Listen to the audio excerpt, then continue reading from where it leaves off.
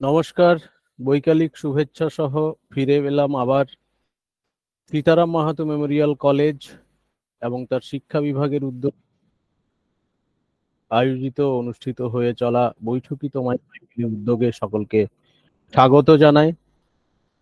আজকের মুখ্য আলোচক সুদূর বাংলাদেশ থেকে মাননীয়া সঞ্জিদা পারভিন মহোদয়াকে অশেষ স্বাগত জানাই, একই সঙ্গে আমাদের হার্দিক কৃতজ্ঞতা জানাই। আমাদের সঙ্গে ইতিমধ্যেই তিনি উপস্থিত হয়েছেন এবং উপস্থিত হয়েছেন পশ্চিমবঙ্গ তথা ভারতবর্ষের বিভিন্ন প্রান্ত থেকে শিক্ষার্থী, বিভিন্ন স্তরের শিক্ষার্থীরা, এমনকি বাংলাদেশ থেকেও অশেষ অনেক শিক্ষার্থী তথা গবেষক যোগ দিয়েছেন আজকের এই আলোচনায়। তাদের প্রত্যেককে স্বাগত জানাই বৈঠকি তোমায় আমায় মিলে উদ্যোগের 120তম পর্বে। আপনাদের প্রত্যেকের আন্তরিক সহযোগিতা, শুভকামনা এবং অফুরান ভালোবাসায় আমরা আজ 120তম পর্বে পা রাখতে সক্ষম হয়েছি এবং তাদের সকলের প্রতি আমাদের অশেষ কৃতজ্ঞতা এবং ভালোবাসা জানাই, নমস্কার জানাই, শ্রদ্ধা জানাই। আমরা অনতিবিলম্বেই আজকের মূল আলোচনার পর্বে ঢুকে যেতে চাইছি, কোনো রকম বেশি দেরি না করেই আমরা, কারণ আজকে যিনি আলোচক হিসেবে আমাদের সময় দিয়েছেন, আমরা অত্যন্ত সৌভাগ্যবান। উনি একটা অত্যন্ত সংকটকালীন সময়ের মধ্যে দিয়ে যাচ্ছেন, কিন্তু তবুও উনি যেহেতু কথা দিয়েছিলেন আমাদের, সেই কারণেই ওনাকে আমরা পেয়েছি। কিন্তু উনি ওনার দৃঢ় প্রতিজ্ঞাবদ্ধ যে উনি আজকের এই আলোচনাটা করবেন এবং আমাদের সময় দিয়েছেন। উনি বলেই দিয়েছেন যে কতক্ষণ আমি থাকতে পারবো বা কতক্ষণ সময় দিতে পারবো এটা নিশ্চিতভাবে আমি বলতে পারছি না, কিন্তু আমরা যে ওনাকে পেয়েছি সেজন্য ওনাকে আবারও অশেষ কৃতজ্ঞতা জানাই। আমি বৈঠকি তোমায় আমায় মিলে উদ্যোগের উপদেষ্টা তথা আমার শিক্ষক তথা বাঁকুড়া বিশ্ববিদ্যালয়ের অধ্যাপক ডক্টর উদয়ন মণ্ডল মহোদয়কে ওনার অনুমতি নিয়ে আমি আজকের এই আলোচনাটা মূল পর্বের দিকে এগিয়ে নিয়ে যেতে চাইছি। স্যার।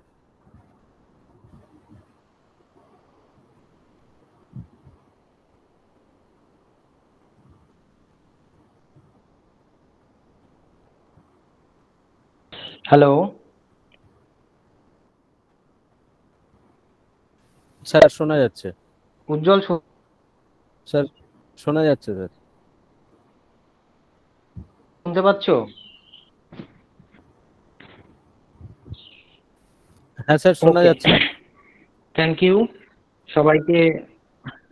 হ্যাঁ, সবাইকে আজকের বৈঠকিটা আমি অফিসিয়ালি অ্যানাউন্স করার জন্য বলছি উজ্জ্বলকে, এবং আজকে সুদূর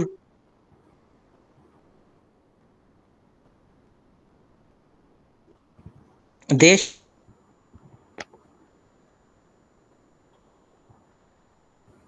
নয়, আমাদের প্রতিবেশী একটি দেশ থেকে একজন এমিনেন্ট রিসার্চ পার্সনকে পেয়েছি।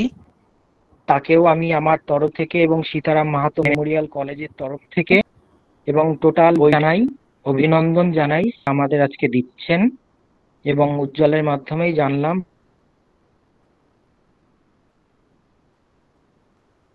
তিনি খুব সংকটকালীন অবস্থার মধ্যে দিয়ে যাচ্ছেন। তো আমার কন্ডোলেন্সেস তার প্রতি রইল। তো আমি আর কোনো ইন্ট্রোডাকশন বা কোনো কিছুর মধ্যে যাচ্ছি না। উজ্জ্বল, তুমি ফার্দার প্রসেস মেইনটেইন।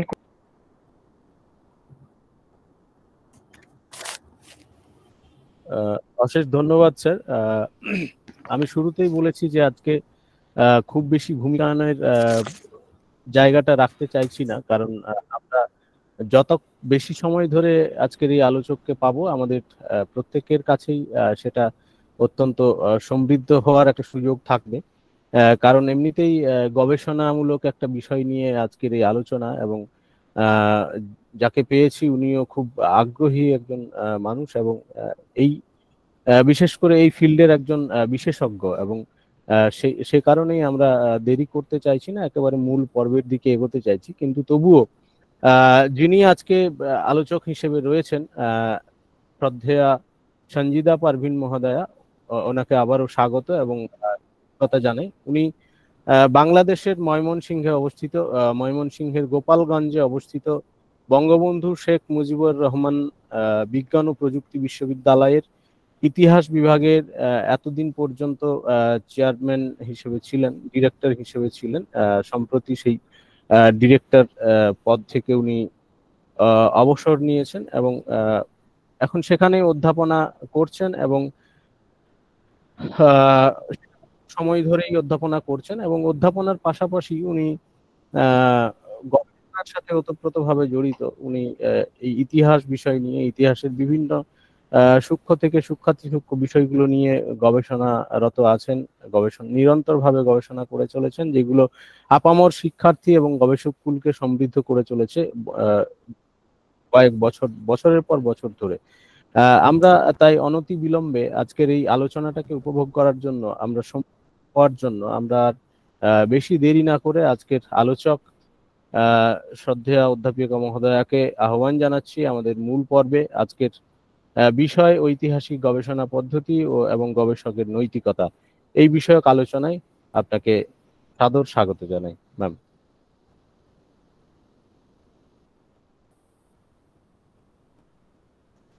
হ্যাঁ ম্যাম, শোনা যাচ্ছে।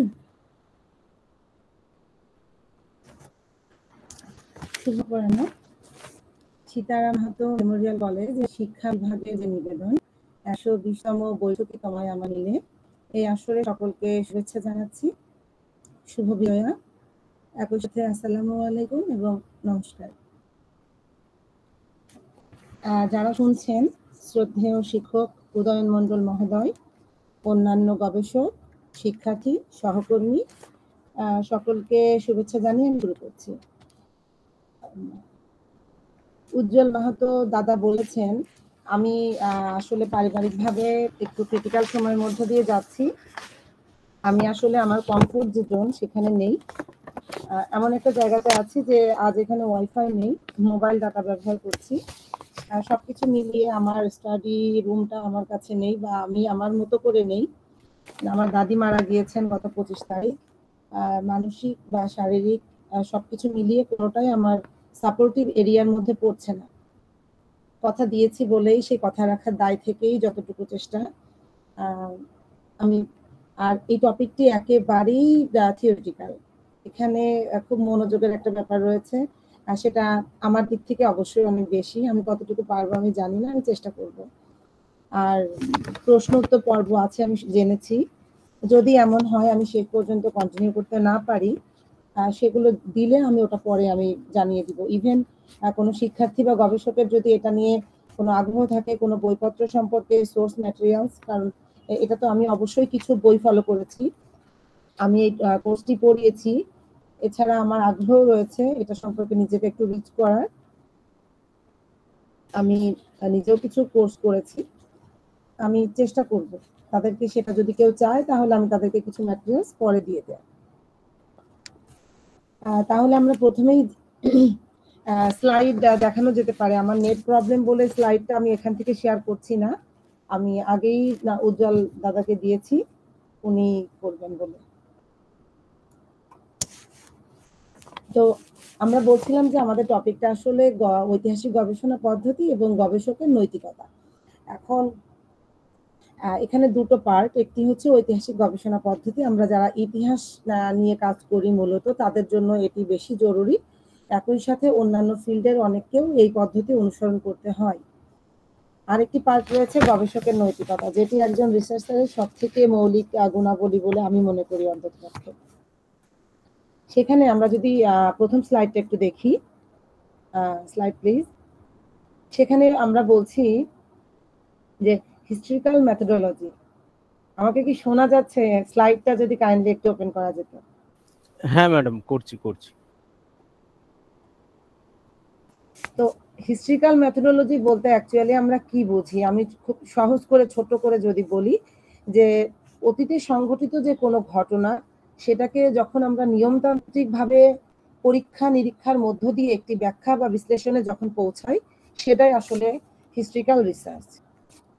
এই ঐতিহাসিক গবেষণাটা শুধু এমন নয় যে এটি কোনো তথ্য কিংবা তারিখ কিংবা ঘটনার বর্ণনায় শুধুমাত্র ঐতিহাসিক রিসার্চ নয়। আমরা সাদামাটা ভাবে অনেকেই বলে থাকি, বা যারা ইতিহাসের না কিংবা মাত্র ইতিহাসে পড়াশোনা শুরু করেছি তারা আমরা বলে থাকি ইতিহাস মানেই হচ্ছে সাল, তারিখ, ঘটনা, নাম, বর্ণনা। মোটেও তা নয়, সেটা আমরা একটু একটু করে দেখব। আমরা এখানে অনেকেই হয়তো যাদের পিএইচডি আছে এমনও কেউ থাকতে পারেন, আমি মাত্র পিএইচডি রানিং, আমার এমফিল আছে, পিএইচডি নাই, সেক্ষেত্রে আমার থেকে তারা আরো ভালো জানেন আমি আশা করছি। তারপরে আমি আমার মতো করে বলছি। তো তার মানে এটাই বলতে চাচ্ছি যে এটা আসলে ঐতিহাসিক গবেষণা পদ্ধতি হলো একটি কৌশল বা একটি দিক নির্দেশনা, যেটার লক্ষ্যই হচ্ছে অতীতের ঘটনার সঙ্গে একটা কমিউনিকেট করা অর্থ যে বিভিন্ন তথ্য, উপাত্ত এগুলোকে যথাযথ প্রক্রিয়ায় সংগ্রহ করা, মূল্যায়ন করা এবং অতীতে সংঘটিত কোনো ঘটনাকে যখন এগুলোর আলোকে আমরা বিশ্লেষণ করব, বর্ণনা করব এবং উপলব্ধি করার যে একটি প্রক্রিয়া, সেটাই আসলে হিস্টোরিক্যাল মেথোডোলজি আর ঐতিহাসিক গবেষণা পদ্ধতি।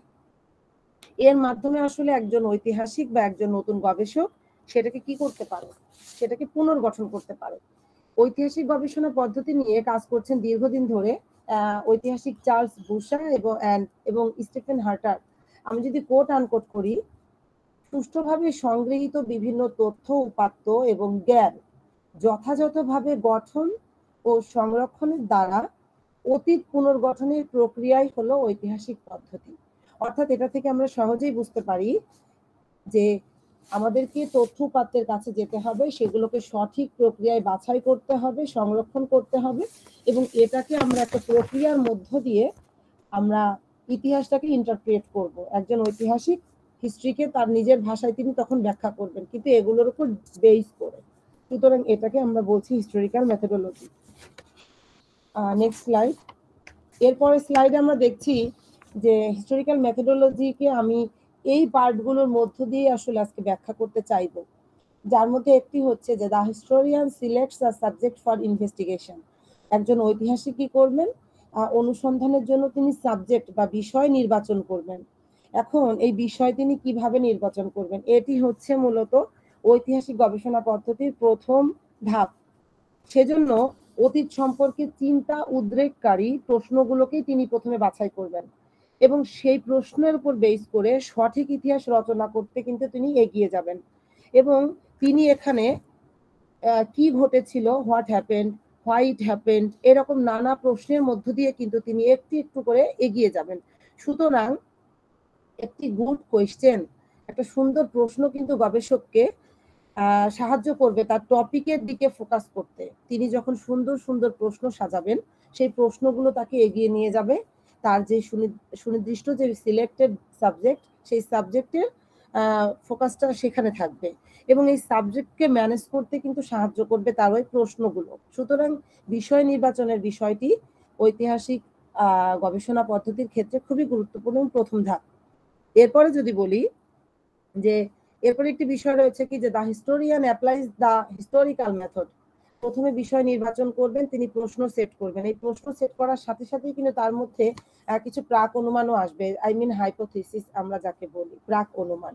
এই যে প্রাক অনুমান করবেন তিনি, যদি এমনটা হয়ে যায় যে উত্তর খোঁজার মানে প্রশ্ন গবেষণা শেষ করার আগেই তিনি উত্তর জানেন, তাহলে কিন্তু তিনি সঠিক পথে এগোতে পারবেন না। তাকে একটা সম্ভাব্য পথে এগিয়ে যেতে হবে, একটা প্রাক অনুমান ধরে নিয়ে আগাতে হবে, কিন্তু তিনি ফিক্সড উত্তর জেনে যদি এগিয়ে যান তাহলে তার রিসার্চটি সঠিক অ্যাপ্রোচে এগিয়ে যাবে না। তো সেকেন্ডলি যেটা বলছিলাম যে হিস্টোরিক্যাল মেথড, এই মেথডটা আসলে যেটা একটু আগে বলেছি যে হিস্টোরিয়ান তার যে কালেক্ট করবেন যে অতীতের যে কোনো যে রিমেইন অ্যান্ড রেকর্ডস, অতীতে রেখে যাওয়া যে কোনো তথ্যাদি, সেগুলোকে তিনি কি করবেন, সেগুলোকে তিনি পুঙ্খানুপুঙ্খভাবে কিন্তু অ্যানালাইজ করবেন, বিশ্লেষণ করবেন, উৎসসমূহকে তিনি সমালোচনামূলক দৃষ্টিতে দেখবেন এবং মূল্যায়ন করবেন। এরপরে তিনি কিছু তথ্যকে নির্বাচন করবেন এবং সে তথ্যের সম্ভার আই মিন অর্গানাইজ করবেন এবং অবশেষে তিনি নিজে একটি ব্যাখ্যা দাঁড় করাবেন। এটা হচ্ছে সহজ করে যদি বলি তাহলে historian applies the historical method. এর পরের স্লাইডটা একটু, হ্যাঁ এটা যদি একটু বড় করে দেখানো যায়, মাঝে বোল্ড করে একটু যদি বড় করে দেখানো যায়, এখানে দেখাচ্ছে যে প্রথম যেটা the historian সিলেক্টস a subject for investigation, যেটা আমি বললাম। এরপরে অ্যাপ্লাই, এর আগেরটাই এর আগেটা, হ্যাঁ, অ্যাপ্লাইজ দ্য হিস্টোরিক্যাল মেথড, এটার পরে ব্র্যাকেটের মধ্যে আমরা যদি দেখি এখানে আছে কালেক্টস এভিডেন্স, তারপরে আছে analysis evidence, সিলেক্টস evidence, organises evidence and interpret evidence. পাঁচটা বিষয় এখানে বলার আছে। এই যে পাঁচটি বিষয় আমরা যদি একটু লক্ষ্য করি, এখানে প্রত্যেকটাই বলছে কি এভিডেন্স, আই মিন প্রমাণের কথা বলছে। এই যে প্রমাণ সংগ্রহ করতে আমাদেরকে বলছে, প্রমাণ সংগ্রহটা আমরা কোত্থেকে করব, আমি এই টপিক এইটা নিয়ে আমি একটু পরে বলবো, কিন্তু তার আগে আমি এটা বলি যে প্রমাণগুলো, এই যে সাক্ষ্য প্রমাণ আমরা কিভাবে সংগ্রহ করব, সোর্স থেকে। তাহলে সোর্স গুলো সম্পর্কে আমাদের একটু জানতে হবে, যেটা এর পরের স্লাইডটা একটু প্লিজ।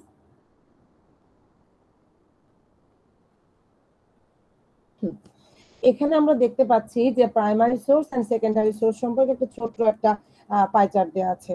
তো এখানে দেখা যাচ্ছে যে primary source, actually primary source কি, সেকেন্ডারি সোর্স কি, এটা যদি আমরা জানি তখন আমাদের সহজ হবে যে আমার রিসার্চের জন্য কোন সোর্সটি বেশি গুরুত্বপূর্ণ। তো সেই গুরুত্বপূর্ণ দিক থেকে আমরা সবসময় কিন্তু ধরে নিই যে প্রাইমারি সোর্সটি হচ্ছে একটি রিসার্চের ভ্যালু বাড়িয়ে দেয়। সেটা মৌলিক সোর্স, সেখানে আমার রিসার্চের একটা ওয়েট ক্যারি করে এবং অথেন্টিসিটি থাকে, অ্যাকিউরেসি থাকে, এবং সেখানে একজন রিসার্চারের অ্যাকাউন্টেবিলিটি জায়গাটাও অনেকটা রিল্যাক্স থাকে। ফলে এই যে প্রাইমারি সোর্স আমরা যেটাকে বলছি, যে এখানে আমরা অনেকগুলো দেখতে পাই। প্রাইমারি সোর্স অ্যাকচুয়ালি কি, প্রাইমারি সোর্স হচ্ছে একেবারে ফার্স্ট হ্যান্ডেড। যদি বলি যে primary source is the evidence of an I witness. R secondary source কি, প্রাইমারি সোর্সকে বেস করে যখন সেটা হয়, যেমন সহজ ভাষা যদি বলি যে বই, গ্রন্থ, প্রবন্ধ, জার্নাল আর্টিকেলস, এই টাইপস।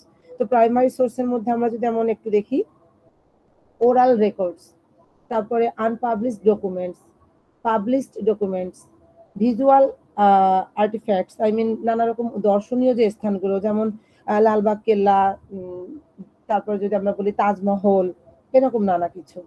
এরপরে আমরা দেখি যে সেন্সাস ডাটা, নানা রকম আদমশুমারি, প্রতি বছর যে আদমশুমারিগুলো নানা রকম ভাবে পরিসংখ্যানমূলক যেটা। এরপরে আছে হিস্টোরিক্যাল ম্যাপস, নানা ঐতিহাসিক যে ম্যাপগুলো, মানচিত্রগুলো, আমরা যখন সভ্যতার সেই আধুনিক যুগের শুরুতে যদি দেখি যে ইউরোপে যখন রেনেসা পরবর্তী যে ভৌগোলিক আবিষ্কারগুলো বা ওই সমসাময়িক সময়ে যে ভৌগোলিক আবিষ্কার, সে সময় যে ম্যাপ কিংবা তার পরবর্তী ম্যাপ, একই সাথে 47 আগেকার ভারতবর্ষের ম্যাপ, 47 পরের ম্যাপ, এক এক সময়কার ম্যাপে এক একটা সময়কে চিহ্নিত করে, সেই সময়কার আয়তন কেমন ছিল, এভরিথিং আমরা কিন্তু এটার মধ্যে দিয়ে জানতে পারি। সো এগুলো হচ্ছে সবই প্রাইমারি সোর্স। এরপরে একটু পরের স্লাইড। প্রাইমারি সোর্সের মধ্যে আরো আছে, আমরা দেখতে পাচ্ছি যে ক্রিস্টোফার কলম্বাসের একটা চিঠি রয়েছে। কলম্বাসকে আমরা সকলেই জানি আমেরিকা আবিষ্কার করেছেন। তো এই যে একেবারে তার ফার্স্ট হ্যান্ডেড, তার হাতের চিঠি। এরপরে আমরা দেখতে পাচ্ছি নানা রকম যে শিলালিপি, তাম্রলিপি, সেই শিলালিপি তাম্রলিপি থেকেও আমরা সে সময় যখনকার সেইটা থেকেই তখনকার শাসন আমল, তখনকার নানা রকম ধর্মীয় বিশ্বাস, জীবন আচরণ, দর্শন, নানা কিছু সম্পর্কে আমরা তথ্যাদি পেয়ে থাকি। এছাড়া আমরা যদি দেখি যে যেমন এই যে গুহাবাসী সভ্যতার শুরুতে কি ছিল, যে গুহাবাসী মানুষ যারা গুহাতে বাস করতেন, পরের স্লাইডটাতে গেলে এই কথাটার মিল পাওয়া যাবে। তো গুহাবাসী তারা দেয়ালে নানা রকম চিত্রাঙ্কন করতেন, এটা দেখে তাদের কিন্তু চিত্র দেখে তাদের জীবনধারা, ধর্ম, বিশ্বাস এগুলো সম্পর্কে আসলে জানা গিয়েছে। সো এছাড়াও যদি বলি যে রৌপ্য মুদ্রা, স্বর্ণ মুদ্রা, কোথায় মুদ্রা, স্তম্ভ, ভাস্কর্য, পোড়ামাটির ফলক, নানা কিছু, এগুলো সবই আসলে প্রাইমারি সোর্স। আগে স্লাইডই থাক, ছবিটাতে থাক। ওই ছবিতে আমরা কি দেখতে পাচ্ছি, ওখানে আমরা নানা রকম দলিল পত্রের ছবি দেখছি, আমরা রেকর্ডস এর ছবি দেখছি, আমরা ডিপ্লোম্যাটিক ডিসপ্যাচ, আই মিন কূটনৈতিক যে সমঝোতা স্মারক, চুক্তি, এইরকম অনেক কিছু আমরা দেখতে পাচ্ছি, নানা এরকম কিছু। এছাড়া আমরা এই পাশে একটা দেখছি যেটা ওয়ার ম্যাপ, যুদ্ধের সময়কার যে ম্যাপ, সেটা সম্পর্কে কিন্তু আমরা এখান থেকে জানতে পারছি। সুতরাং এই যে উৎস যদি আমি না জানি, তাহলে আমি এভিডেন্স কালেক্ট করতে অ্যাকচুয়ালি পারবো না। তো এক্ষেত্রে উৎসকে আমি নির্বাচন করব, কিন্তু সেখানে একজন ঐতিহাসিক গবেষণা পদ্ধতিতে কিংবা একজন ঐতিহাসিক বা গবেষককে, সেটা যে ফিল্ডের গবেষকই হোক না কেন, সোশ্যাল সায়েন্স, আর্ট,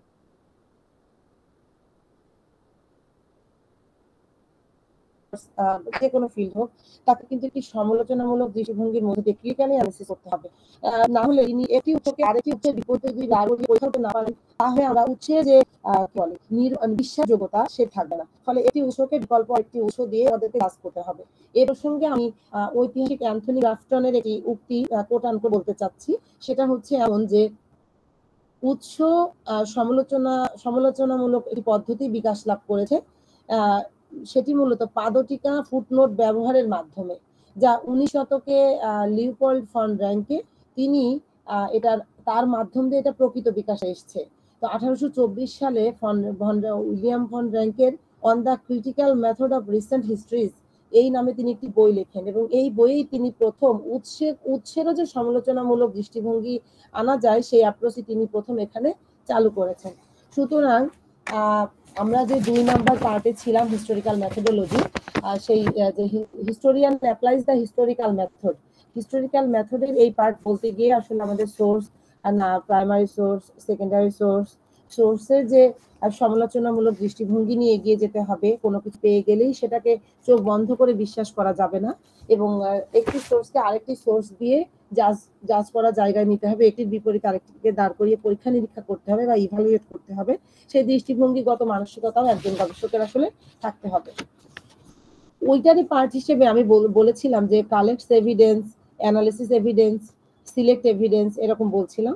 তো ওখানে যদি দেখি কালেক্ট এভিডেন্স যে বলছে যে the historian gathers all possible remains or records, একজন ঐতিহাসিককে কিন্তু সম্ভাব্য সকল রেখে যাওয়া সকল ডকুমেন্টস গুলোই সংরক্ষণ করতে হবে তার ঐতিহাসিক ঘটনার তথ্যের আলোকে, এবং তাকে প্রাইমারি এবং সেকেন্ডারি সোর্সের উপরে রিলাই করতে হবে, নির্ভর করতে হবে, এবং এই সোর্সগুলোই একসময় প্রমাণে পরিণত হবে এবং হিস্টোরিয়ান সেখান থেকে সিলেক্ট করবে সেগুলোকে তার প্রশ্নের উত্তর খুঁজে নেওয়ার জন্য। আর এই প্রক্রিয়াটার পুরোটাই হচ্ছে একটি অনুসন্ধানীমূলক অবস্থা।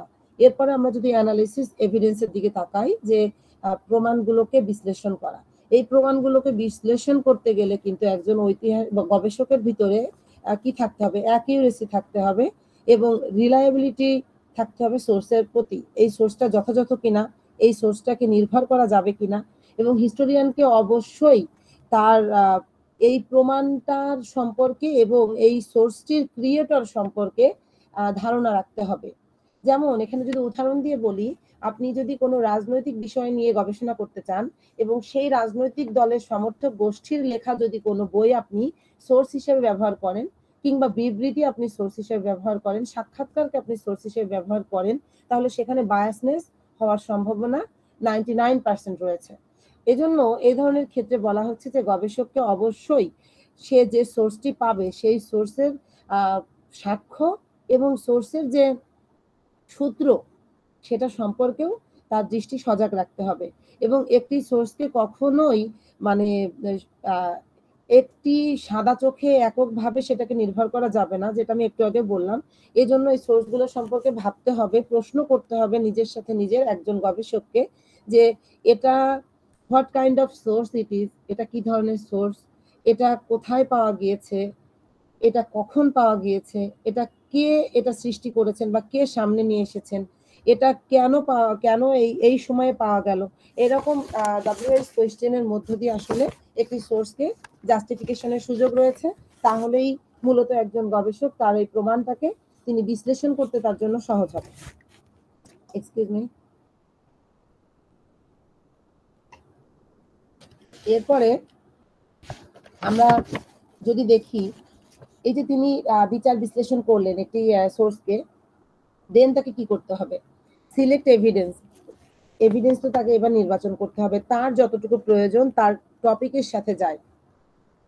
তো সেক্ষেত্রে তাকে অবশ্যই সিদ্ধান্ত নিতে হবে যে কোন প্রমাণগুলো বেশি সিগনিফিকেন্ট এবং রিলেভেন্ট তার ওই স্টাডির সাথে, আর বাকি যেগুলো তার সিগনিফিকেন্ট বা রিলেভেন্ট মনে হচ্ছে না, ইরিলেভেন্ট মনে হচ্ছে, সেগুলোকে তিনি রিজেক্ট করে দিবেন। এরপরে তাকে কি করতে হবে, অর্গানাইজ করতে হবে তার প্রমাণগুলোকে। হিস্টোরিয়ান কি করবেন, তার এভিডেন্স গুলোকে অ্যারেঞ্জ করবেন, একটি মিনিংফুল ওয়েতে যাবেন তিনি, এবং তিনি সবসময় তার এই তথ্যগুলোকে তার যে সম্ভাব্য যে প্রশ্নগুলো ছিল গবেষণার শুরু থেকেই, সেই প্রশ্নের উত্তরের সাথে কতটা সামঞ্জস্যপূর্ণ এভাবে তিনি সাজাবেন। ফাইনালি ইন্টারপ্রিয়েটস এভিডেন্স, সেই প্রমাণগুলোকে তিনি কি করবেন, ইন্টারপ্রিয়েট বা ব্যাখ্যা করবেন। তাহলে এখানে তিনি কিছু পয়েন্ট থেকে এগিয়ে যাবেন। ইন্টারপ্রিটেশনের সময় একজন রিসার্চার বা গবেষক বা ঐতিহাসিক গবেষণা পদ্ধতিতে কি করতে হবে, তাকে অবশ্যই লজিক্যালি বিবেচনা করতে হবে এবং সেটা কনসিস্টেন্সি ধরে রাখতে হবে, এবং এই পথে এগিয়ে গেলেই একমাত্র আসলে তার থিসিস বা তার রিসার্চটি একটি ওয়ে পাবে। এরপরে আমরা হিস্টোরিক্যাল মেথোডোলজি যদি পরে 3 নাম্বার যে পার্টটি আমি বলবো, দ্য পাস্ট, দ্য এভিডেন্স। এরপরে স্লাইড।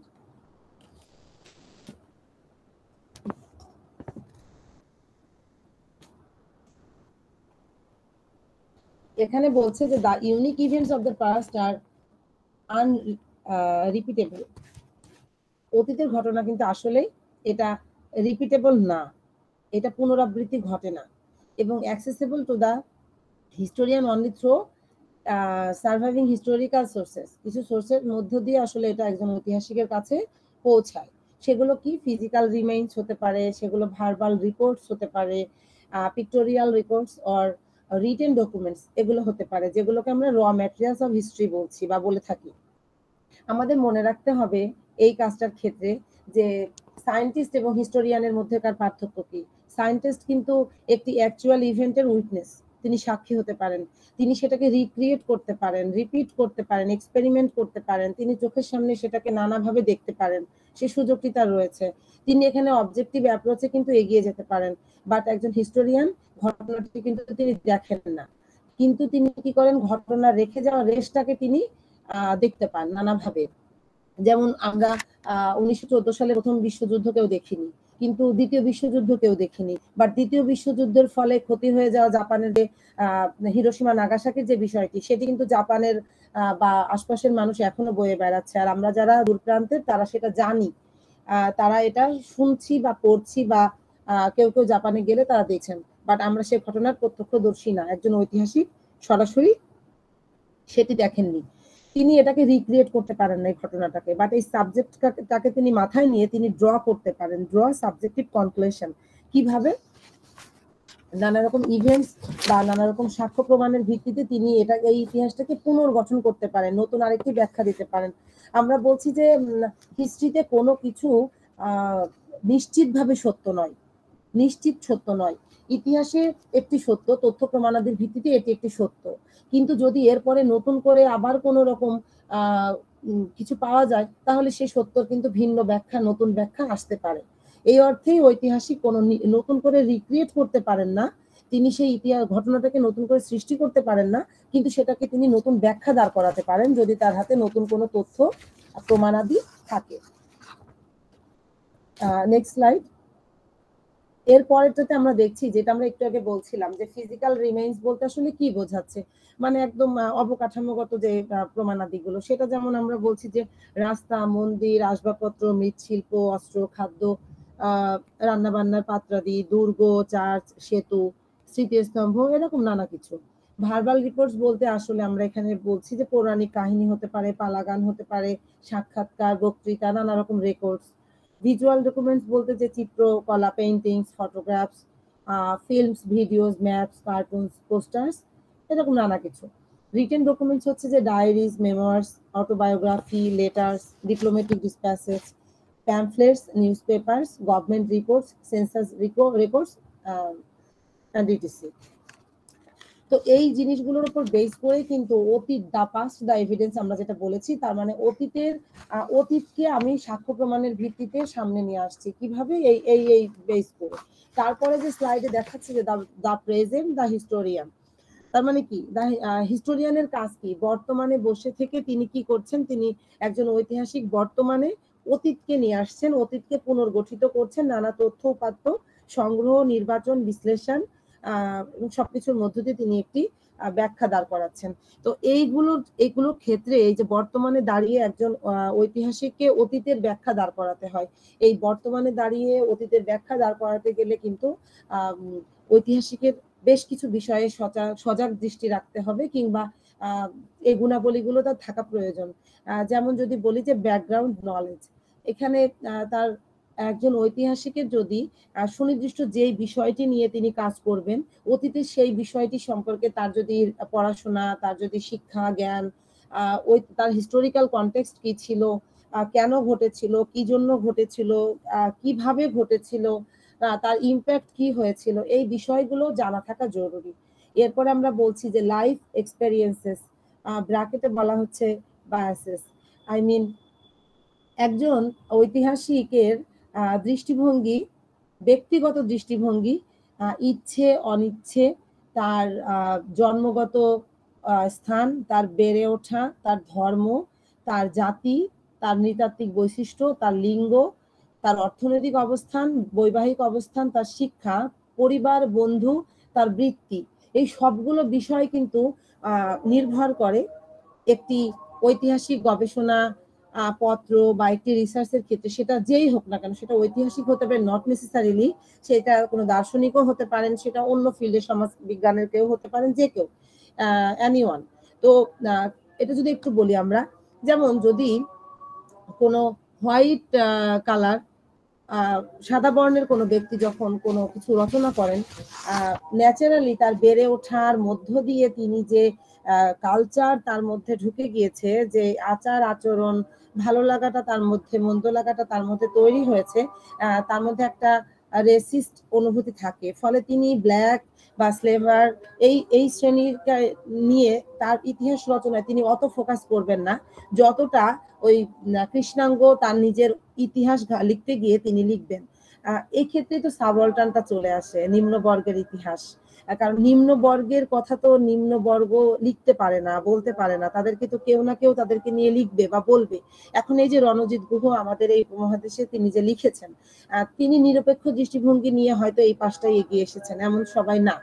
আবার আমরা অনেক ক্ষেত্রে বলতে পারি যে নারীবাদীদের যে দৃষ্টিভঙ্গি রয়েছে, নারীবাদী ঐতিহাসিক যারা, তারা যেভাবে নারীকে সামনে নিয়ে আসছেন, একজন মেল হিস্টোরিয়ান কিন্তু সেভাবে নাও আনতে পারেন। আবার একইভাবে ধর্মকে যদি আমরা বলি, ধর্ম তো গোটা বিশ্বকে নাড়িয়ে দিচ্ছে। এই যে এই মুহূর্তে ফিলিস্তিন ইসরায়েল যে সংকট চলছে, সেই শুরু হয়েছে অনেক আগে থেকে, সেটা চলছে। এখানে মানবিকতা, এখানে কোনো কিছু আসলে কাজ করছে না, আমরা এই মডার্ন বিশ্বে কিছুই দেখছি না। সেখানে বড় বড় সংগঠনগুলো একেবারে হাতে মুখে কুলু পেটে বসে আছে। পৃথিবী স্বাভাবিক চলছে, ঈদ, পূজা পার্বণ, বিশ্বকাপ সব চলছে, সবকিছুর মতোই চলছে, কোনো কিছু থেমে নেই। কিন্তু একটা অংশে দেখা যাচ্ছে পৃথিবীর একটি অংশ অচল হয়ে আছে, একটি জায়গা অচল হয়ে আছে। প্রতি মুহূর্তে সেখানে প্রচুর প্রাণহানি হচ্ছে, কিছু হচ্ছে না, তাতে কারো কিছু এসে যাচ্ছে না। এটা নিয়েও ইতিহাস লেখা হবে, এটা নিয়েও লেখা হয়েছে, মানুষের অ্যাঙ্গেল ভিন্ন হয়ে যাবে। আমরা রোমান হিস্ট্রির ক্ষেত্রে যখন রোমান সভ্যতার পতনের কারণ লেখা হচ্ছিল, এডওয়ার্ড গিবনের আগে কেউ রোমান সভ্যতা পতনের পিছনে অর্থনৈতিক কারণও যে দায়ী এ বিষয়টি সামনেই আনেননি, এটি কেউ সামনেই আনেননি। এর আগে কিন্তু এখানে রাজনৈতিক কারণ, প্রাকৃতিক কারণ, নানা রকম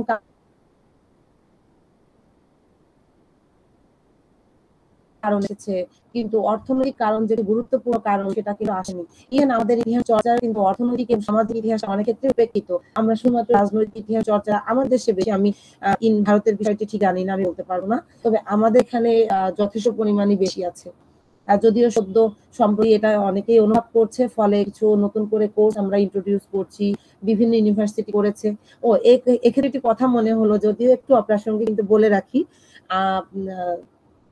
উপস্থাপক বা সঞ্চালক উজ্জ্বল মাহাতো, তিনি ভুলবশত হবে হয়তো, যেহেতু ভিন্ন দেশ ভুল হতে পারে, আমি যে বিশ্ববিদ্যালয়ে শিক্ষকতা করি ওটি বাংলাদেশের একটি বিখ্যাত জেলা, পুণ্যভূমি বলি আমরা, কারণ ওখানে আমাদের জাতির জনক বঙ্গবন্ধু শেখ মুজিবুর রহমানের জন্মস্থান, গোপালগঞ্জ জেলা। ওটি ময়মনসিংহের অন্তর্গত কোনো জেলা নয়, ওটা স্বাধীন একটি জেলা, গোপালগঞ্জ একটি স্বাধীন জেলা। আমি ভেবেছিলাম এটা শুরুতেই বলবো, কারণ আমার এখানে বাংলাদেশি কেউ থাকতে পারে, ওরা কষ্ট পেতে পারে বা একটা ভুল তথ্য যাবে। যাই হোক, তো আমি যেখানে ছিলাম, তাহলে এই যে বলছে যে একজন ঐতিহাসিক বা একজন রিসার্চারকে, একজন গবেষককে যদি তার এই জাতি, প্রথা, ধর্ম, বর্ণ এই বিষয়গুলোর ঊর্ধ্বে তিনি উঠতে না পারেন, তাহলে তার দ্বারা রচিত যে গ্রন্থ হবে বা রচিত যে গবেষণা পত্রটি হবে, সেটি আসলে কোনোভাবে নিরপেক্ষ কিছু হবে না, সেটি পক্ষপাত দোষে দুষ্ট হবে। সুতরাং এই হিস্টোরিক্যাল রিসার্চ মেথোডোলজির 4th স্টেপে গিয়ে আমাদেরকে দ্য প্রেজেন্ট দ্য হিস্টোরিয়ান যে পার্টটা আমরা বলছি, সেখানে আমরা এটা একদমই ক্লিয়ার করতে চাই, ক্লারিফিকেশন দিতে চাই যে একজন রিসার্চারকে এই বিষয়গুলোতে খুবই সতর্ক হতে হবে। Next slide. এটারই একটি পার্ট হচ্ছে, বলছে যে পার্সোনাল ভ্যালুজ অ্যান্ড বিলিফস। প্রত্যেকটি মানুষেরই কিন্তু নিজস্ব কিছু মূল্যবোধ আছে, কিছু বিশ্বাস আছে, কিছু নীতি নৈতিকতা আছে। কিন্তু সেজন্যই তো আমরা ইতিহাস রচনায় বা বিভিন্ন ক্ষেত্রে আমরা দেখি যে কেউ ভীষণ আধ্যাত্মিকতাবাদে বিশ্বাসী। যেমন আমরা কিছু বইয়ে পড়েছি যে পাল আমলের একটা ঘটনা যদি এই মুহূর্তে বলি, আমরা পড়েছি প্রথম আমি আমার ছাত্র জীবন আমি নিজেও এটাই পড়ে এসেছি যে পাল সাম্রাজ্য প্রতিষ্ঠাতা যিনি গোপাল, এই গোপালের আমলের গোপালকে প্রকৃতিপুঞ্জ যে রাজা নির্বাচন করে, এই নির্বাচনের আগে 7 থেকে 8 দিন প্রতিদিনই একজনকে রাজা নির্বাচন করা হতো এবং ঝান্ডু দেবী নামে একজন দেবী ছিলেন যে যার আঘাতে এদের প্রাণহানি হতো। এরকম একটা অলৌকিক একটা বিষয়কে কিন্তু ইতিহাসের গ্রন্থে পাঠ দেওয়া হয়েছে এবং আমি আমার নিজের ছাত্র জীবনে সেটা পড়েছি। কিন্তু আমরা যদি বিচার বিশ্লেষণ এবং একটু লজিক্যাল পয়েন্ট অফ ভিউ থেকে চিন্তা করি এটা কি আসলে সম্ভব কিনা, এরকম হয় কিনা, তো এরকম আসলে অনেক কিছুই আছে, এরকম অনেক কিছুই আছে। তো এই জন্য আমাদের পার্সোনাল যে মূল্যবোধ বা বিশ্বাস সেগুলোকে আমরা আধ্যাত্মিকতাকে দিয়ে বিশ্বাস করব নাকি আমরা বস্তুবাদী চিন্তা করব, আমরা কোঅপারেটিভ চিন্তা করব নাকি আমরা প্রতিযোগিতামূলক চিন্তা করব, আমরা উদারবাদের চর্চা করব নাকি আমরা রক্ষণশীলতার দিকে যাব, আমি প্রকৃতির প্রতি বিশ্বাসী হব নাকি বিজ্ঞানকে বিশ্বাস করব, এরকম নানা রকম ব্যাপার কিন্তু একজন ঐতিহাসিককে ধারণ করতে হবে। তিনি তার নিজস্ব বিশ্বাস এবং চিন্তা বা দর্শন দ্বারা প্রভাবিত হয়ে যদি তিনি কোনো রচনা করেন তবে সেটি কখনোই পক্ষপাত দোষে দুষ্ট হবে অবশ্যই, এবং সেটি কখনোই নিরপেক্ষ এবং মৌলিক কোনো বা পরবর্তী প্রজন্মের জন্য ভালো কিছু হবে বলে আমি আমার মনে হচ্ছে না।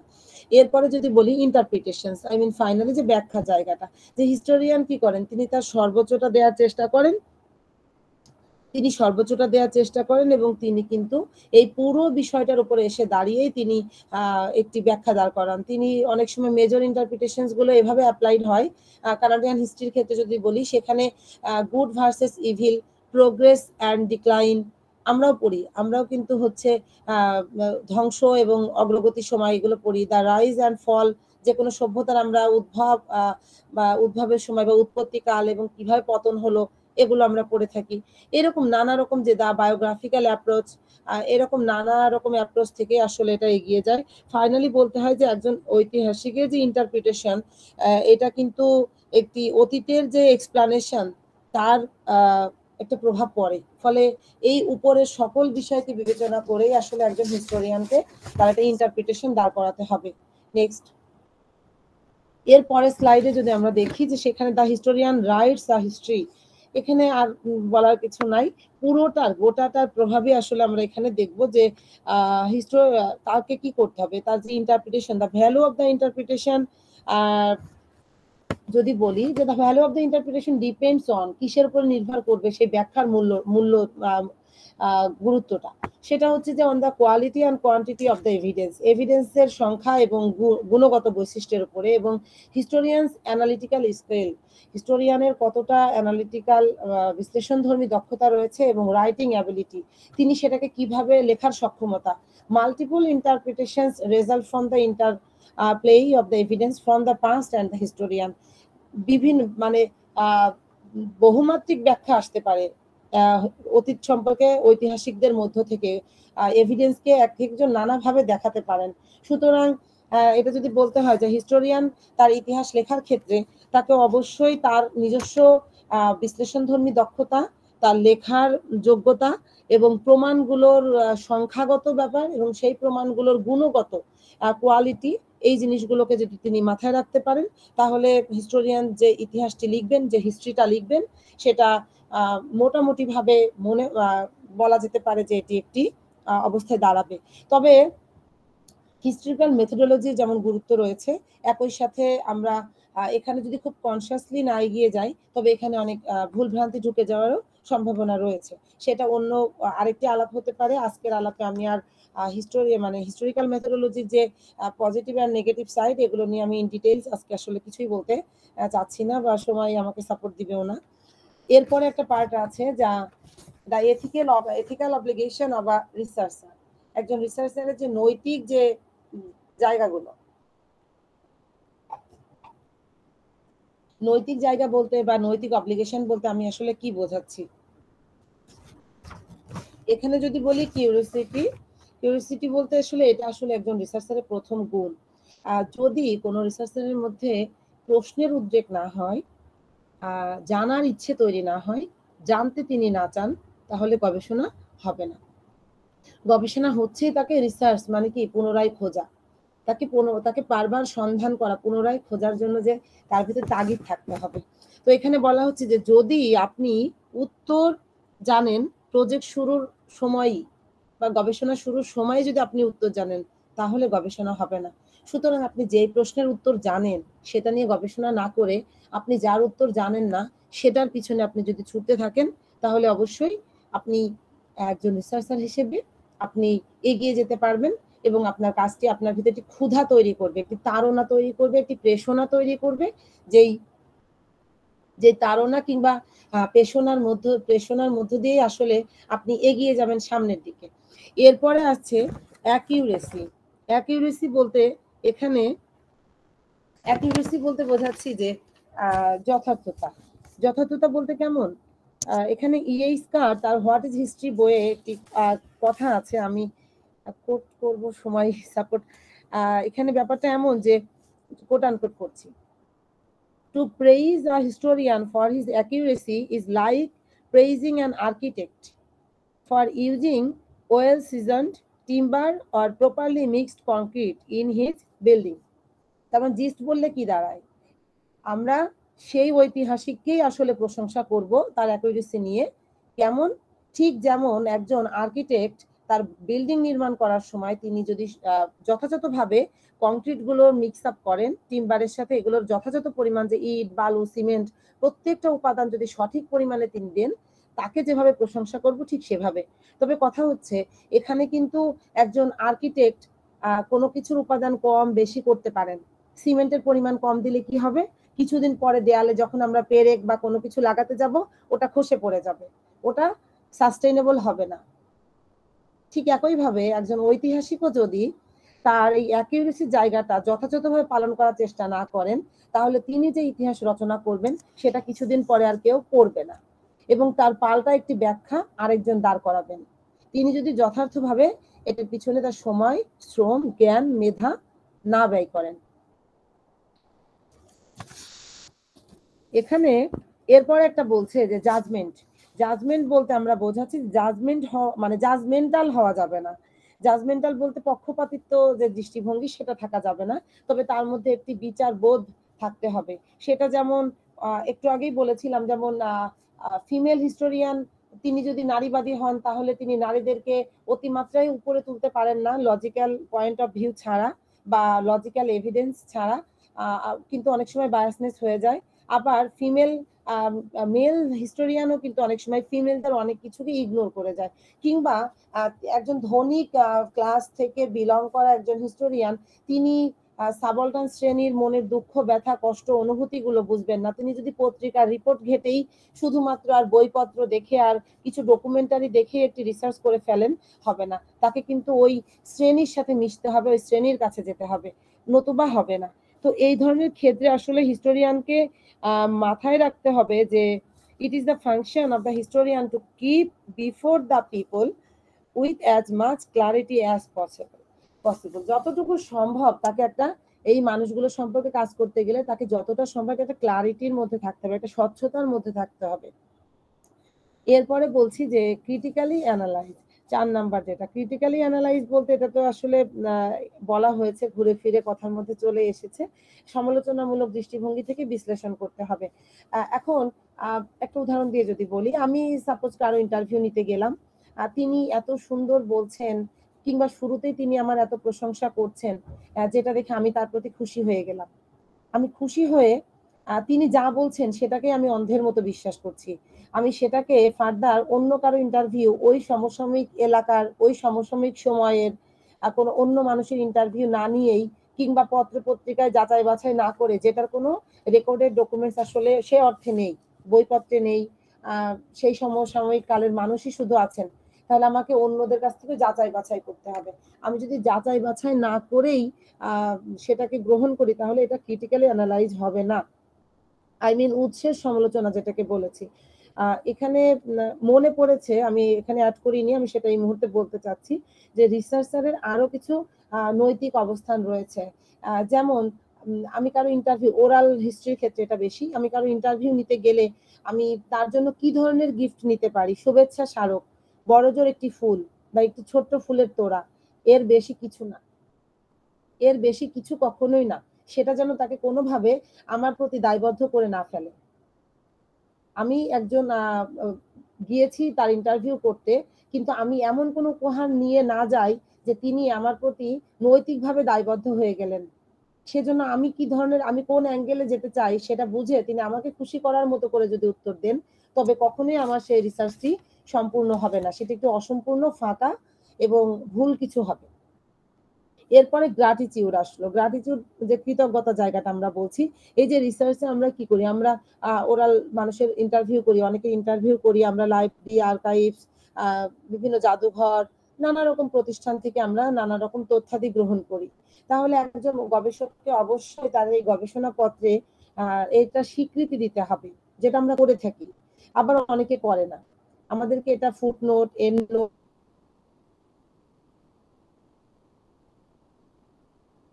নানা কিছুর মধ্য দিয়ে, সাইটেশনের মধ্য দিয়ে এটাকে একটা অফিসিয়াল রূপ দিতে হবে। এরপরে যদি বলি, আমরা নানা ধর্মীয় বিশ্বাস থেকেই বলি কিংবা সামাজিক গোড়ামি থেকেই বলি, নানা কিছু থেকেই আছে, কিন্তু রিসার্চারকে কিন্তু এথিক্যাল জায়গা চিন্তা করলে তাকে অবশ্যই সত্যের কাছাকাছি পৌঁছাতে হবে। আমি এর আগে বলেছি, ইতিহাসের সত্য বলে সুনির্দিষ্ট নিশ্চিতভাবে সত্য বলে কিছু নেই, কারণ সত্য নতুন তথ্যাদি প্রমাণাদি আসলে সেই সত্য ভুল প্রমাণিত হতে পারে। যেমন আমরা এটা আমি যতটুকু আমার পড়াশোনা হয়েছে, যদিও আমি ওই পার্টটা খুব একটা পড়াই না, আমি শুধু পড়েছি ছাত্র জীবনে, যে আমি, আমার মনে পড়ছে না এক্স্যাক্টলি আমি কোনো বইয়ে পড়েছি এমন যে সিন্ধু সভ্যতার পতনের জন্য শুধুমাত্র প্রাকৃতিক কারণটি মুখ্য কারণ হিসেবে বলা হচ্ছে, কিন্তু পরবর্তীতে যখন খনন করা হচ্ছে, নানা কিছু পাওয়া যাচ্ছে, সেটার ব্যাখ্যা কিন্তু ভিন্ন হয়ে যেতে পারে, সেটার উত্তর পাল্টে যেতে পারে।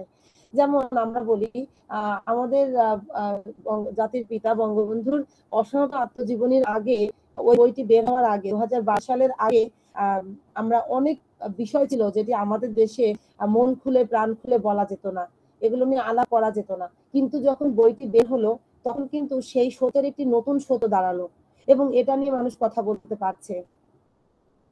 এরকম, সুতরাং ইতিহাসের সুনির্দিষ্ট সত্য বলে আবার হতে পারে যে এরপরে আবার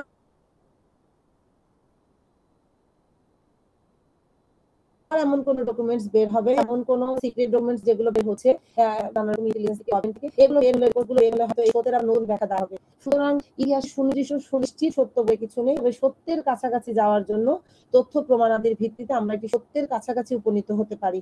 হয়তো ওই সত্যটি ওই সময়ের জন্য সত্য, তবে ওইটি সাস্টেনেবল সত্য নাও হতে পারে, সেটা মেনে মানে সেটা গ্রহণ করার মতো মানসিকতা কিন্তু একজন রিসার্চারকে থাকতে হবে, যে তিনি যে সত্য দাঁড় করালেন ব্যাখ্যা দিয়ে, এই সত্যের পাল্টা সত্য আসতে পারে, সেটাকে তিনি আবার নতুন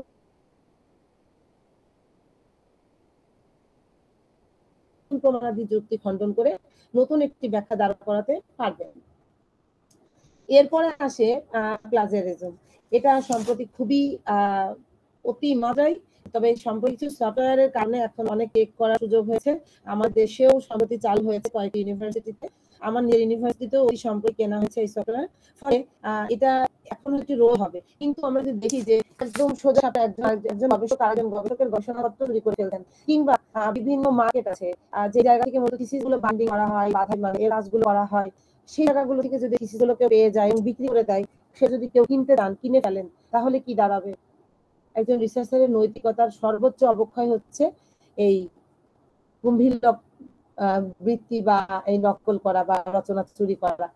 তো একজন এটা তো মানুষের হিউম্যান নেচারের মধ্যেই আছে যে সততা, সততা সে যে ধরনেরই হোক না কেন তার মধ্যে সততার গুণাবলী থাকতে হবে, হিউম্যান বিং এর একটি বৈশিষ্ট্য। তো এই গবেষণা ক্ষেত্রে আমরা দেখি, আমরা অনেক দিন ধরে দেখে এসেছি যে চুরি করা হচ্ছে কিংবা একজন থেকে তথ্য নেওয়া হচ্ছে বা সেটা সাইটেশন দেওয়া হচ্ছে না, স্বীকার করা হচ্ছে না, এই স্বীকার করার বোধটা একজন গবেষকের থাকতে হবে। হতে পারে আর এই পেপারের ভিতরে অনেক সাইটেশন আছে, অনেক রেফারেন্স আছে, অনেক বিবলিওগ্রাফিটা অনেক বড় হয়ে গেল, সো হোয়াট, কিন্তু তাকে এটা স্বীকার করতে হবে। তিনি যদি স্বীকার করেন তিনি অমুকের কাছ থেকে তথ্যটি ধার করেছেন, এতে দোষের কিছু নেই, কিন্তু স্বীকার না করলে তার এই থিসিসটি আজ হোক কাল হোক কোনো এক সময় হোক এটি সামনে আসবে এবং নৈতিকতার বড় স্থল এটি একজন গবেষকের করাই যাবে না। অ্যাকাউন্টেবিলিটি বা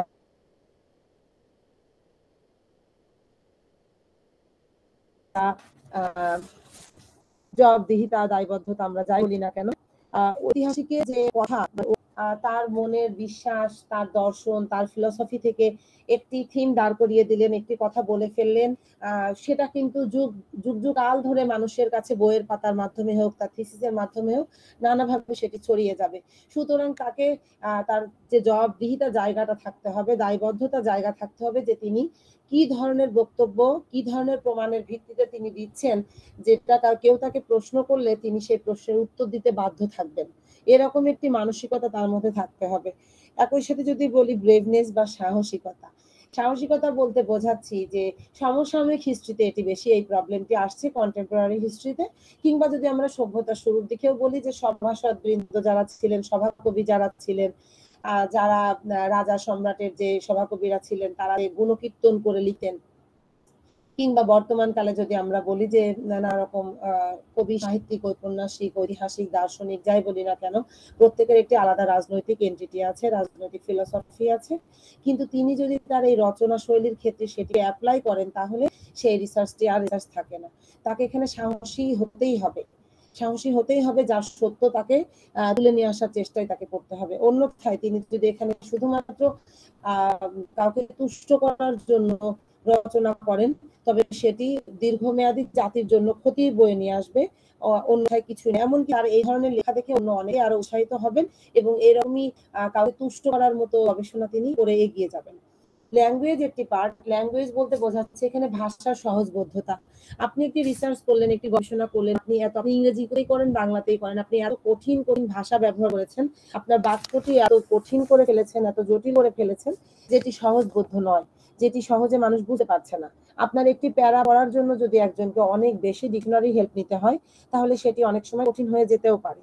তো সেক্ষেত্রে আপনি ভাষাগত জায়গাটিকে যতটা সমুন্নত রেখে ভাষার যে সুনির্দিষ্ট সম্মান, ভাষার যে বৈশিষ্ট্য, ভাষার যে গুণগত মর্যাদা, সেই জায়গাগুলোকে লক্ষ্য রেখে যদি আপনি সহজবোধ্যতাকে মাথায় রাখেন, একই বিষয়ে একই বাক্যকে আপনি একাধিক ভাবে লিখতে পারেন। আপনি কোন ভাবে লিখবেন সেটি আসলে ডিপেন্ড করছে আপনার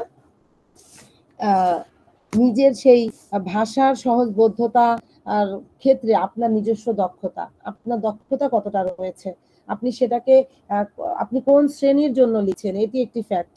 আপনি কাদের জন্য লিখছেন, আপনার লেখাটা যদি সহজবোধ্য করে আপনি কোন শ্রেণীকে দিতে চান সেটি, আপনি যদি শুধুমাত্র হাই থটের পার্সনদের জন্য লিখতে চান তাহলে এটি একেবারে ভিন্ন কথা, কিন্তু আপনি যদি মোটামুটি একটি জেনারেশনের কাছে পৌঁছাতে চান তাহলে অবশ্যই ভাষার গুণগত জায়গাটি মাথায় রেখে আপনাকে কিছুটা সহজবোধ্যতার দিকে এগিয়ে যেতেই হবে। মোটামুটি এই ছিল।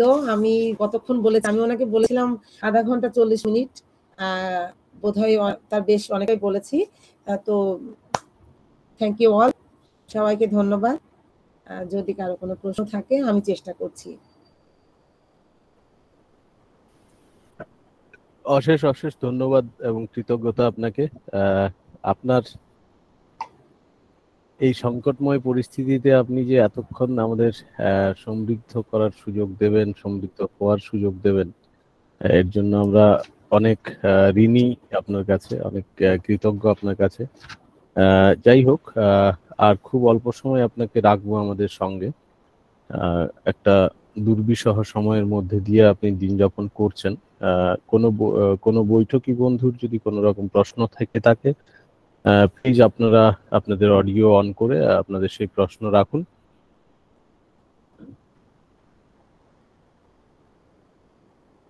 কারোর কোন রকম জিজ্ঞাসা আছে?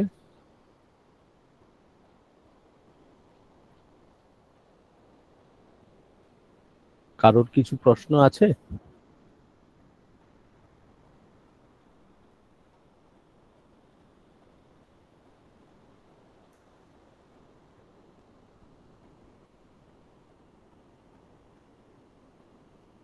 আচ্ছা, এমডি আব্দুল্লাহ উনি জানতে চাইছেন গ্র্যাটিটিউডটা নিয়ে উনি আরেকবার ক্লিয়ার জি করতে জি জি চাইছেন। ধন্যবাদ আপনাকে।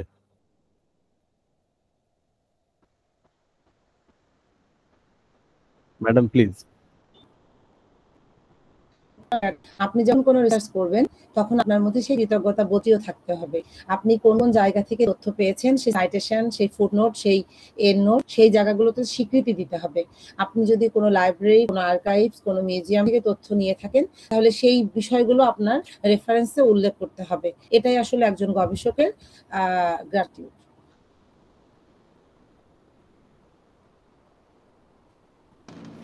জি, আমি বুঝতে থ্যাংক ইউ পারছি। ম্যাডাম। অনেক অনেক ধন্যবাদ। থ্যাংক ইউ আপনাকে। আর আর কেউ আছেন কোনো প্রশ্ন নিয়ে, কোনো জিজ্ঞাসা নিয়ে? কোনো বৈঠকি বন্ধু আছেন কেউ?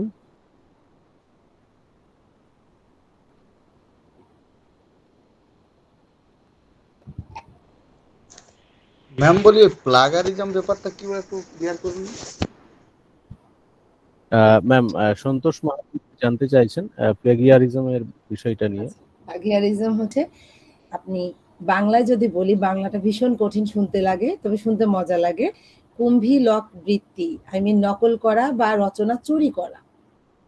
সাপোজ আপনি পার্টিশন নিয়ে একটি রিসার্চ করছেন, এখন আপনাদের দেশে বা পশ্চিম বাংলায়, ওয়েস্ট বেঙ্গলে প্রচুর পরিমাণে পার্টিশন হিস্ট্রি নিয়ে কাজ হয়েছে, পার্টিশন স্টাডি নিয়ে প্রচুর কাজ হয়েছে, হচ্ছে, চলমান আছে। আমাদের এপারে কিন্তু কাজ হয়নি। এখন আমি পার্টিশন নিয়ে কাজ করতে গেলাম, তো এ বাংলায় কেউ কাজ করেনি, আমি আপনার ওপার বাংলার কারো কাজ মনে করেন হুবহু কপি পেস্ট করে ফেললাম, কিংবা 2-3 জন 4 জনের কয়েকটা আর্টিকেল নিয়ে আমি হুবহু কপি পেস্ট করে চুরি করে একটি লেখা লিখে ফেললাম এবং এদেশে সাবমিট করলাম, লেখাটা পাবলিশড হলো, আমি খুব প্রশংসাও পেলাম। কিন্তু আমি কোথাও ওই সাইটেশনে স্বীকারই করলাম না, তথ্যসূত্রে গিয়ে, রেফারেন্সে গিয়ে, এন্ড নোট বা ফুটনোটে, যে আমি এই লেখাটার এই অংশ অমুকের কাছ থেকে নিয়েছি। আমি যেটা করলাম যে আমি পুরো লেখাটাই অলমোস্ট হয়তো 2-3 জায়গায় স্বীকার করে পুরোটাই আমার নিজের নামে চালিয়ে দিলাম, যেটা পুরোটারই প্রবক্তা আমি, পুরোটাই আমার সৃষ্টি। এটাই হচ্ছে প্লাগিয়ারিজম। Thank you. অসংখ্য ধন্যবাদ ম্যাডাম। আচ্ছা ম্যাডাম, আমার নিজের একটা প্রশ্ন আছে প্লেগিয়ারিজম নিয়ে। প্লেগিয়ারিজম নিয়ে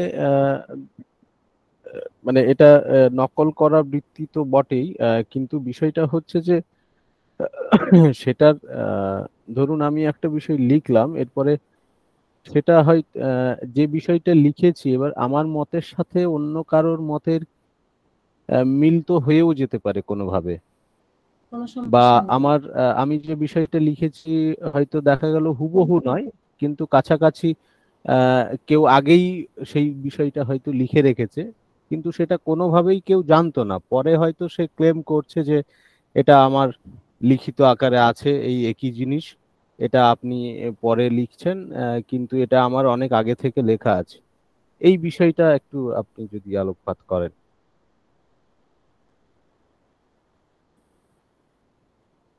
আচ্ছা, থ্যাংক ইউ। এখানে বলি, অন্য একজন ব্যক্তি আগে লিখেছেন, আপনি দৃষ্টিভঙ্গি নিতে পারেন, কিন্তু প্রত্যেকটি ওয়ার্ড কখনোই মিলতে পারে না। দৃষ্টিভঙ্গি মিলতে পারে, আপনার তার ইন্টারপ্রিটেশন মিলতে পারে, কিন্তু দুজনের ভাষা হুবহু কখনোই মিলতে পারে না। এটা হওয়ার কথা নয়। এক।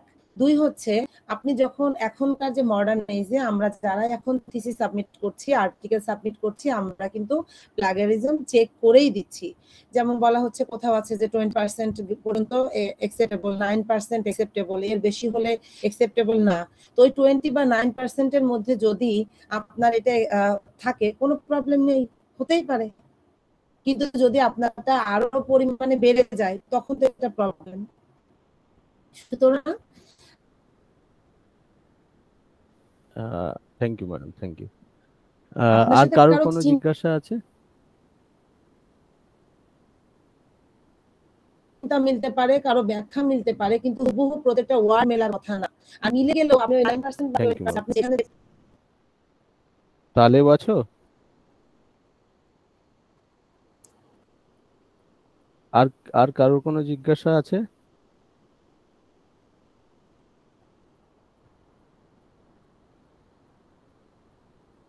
খুব সম্ভবত নেই। আমরা প্রথমেই বলেছি ম্যাম একটু কঠিন কঠিন সময়ের মধ্যে দিয়ে আছেন। জোনে নেই, হ্যাঁ মানে আমি আমার থ্যাংক কাছে ইউ আমি কোনো আপনাকে টেবিল অশেষ চেয়ারেও বসে নাই, আমি এতক্ষণ ধরে আছি আমি টেবিল চেয়ারেও বসে নেই, মানে আমি তো আমার কমফোর্ট বুঝতে এরিয়াটাতে পারছি বুঝতে নেই, ফলে তাই পূর্ণরূপেই আমি একটা আনএক্সপেক্টেড ইয়েতে আছি, এনভায়রনমেন্টে আছি।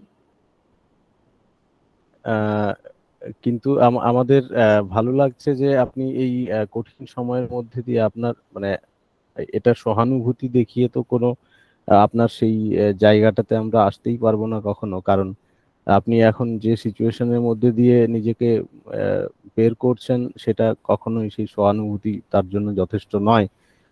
আপনার সেই কষ্টটা আপনি একমাত্র নিজেই বুঝতে পারছেন, কিন্তু তবুও যথাসাধ্য আমরা মানে অত্যন্ত সমৃদ্ধ বোধ করছি যে আপনি এই সময়ের মধ্যে দিয়েও আমাদেরকে সমৃদ্ধ করার চেষ্টা করে গেলেন, এবং আমরা এতে প্রাণিত বোধ করছি যে এই রকম সিচুয়েশনে দাঁড়িয়েও কাজ করা যায়, বা কাজের প্রতি ইচ্ছা থাকলে, আগ্রহ থাকলে, বা কাজ করার উদ্যম থাকলে কোনোটাই যে অসম্ভব নয় এটা আপনি দেখিয়ে দিলেন, এবং আমাদের ভীষণ রকম ভাবে প্রাণিত করলেন। আমি আর অনতি বিলম্বে আমি আহ বৈঠকি তোমায় আমায় মিলে উদ্যোগের উপদেষ্টা তথা বাঁকুড়া বিশ্ববিদ্যালয়ের অধ্যাপক ডক্টর উদয়ন মণ্ডল মহোদয়কে আহ্বান জানাচ্ছি, অনুরোধ করছি ধন্যবাদ জ্ঞাপন পর্যায়ে উপস্থাপনের জন্য।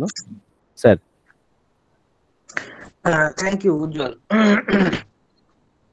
খুব ভালো লাগছে আমাদের প্রতিবেশী দেশ বাংলাদেশ থেকে একজন associate professor department of history